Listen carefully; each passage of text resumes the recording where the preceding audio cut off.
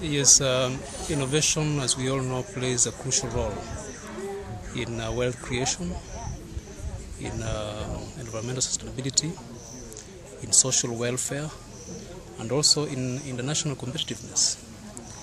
And therefore, in this regard, the future of innovation for sustainability and development should be hinged on two important aspects. Being effective, in other words, it has to be technologically accessible and affordable. It has to be socially acceptable, and it also has to be environmentally sound. The other aspect that the innovation should be hinged on is on being responsive to the needs of local communities. It has to be demand-driven. And to meet this goal, there will be need to build technical capacities at individual levels, at institutional levels, and also at systemic levels. At individual levels, we need to train highly skilled manpower in terms of human resources across all levels, right from the highly skilled, the local farmers, local communities. We also need at institutional level to have improved infrastructure, increased funding for research and development. We also need at institutional level to have a provision of the state-of-the-art equipment.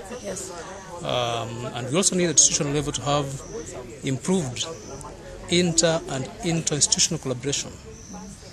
And all these should be geared towards providing incentives for the efficient use of innovation and to enable flourishing of entrepreneurship across individual countries.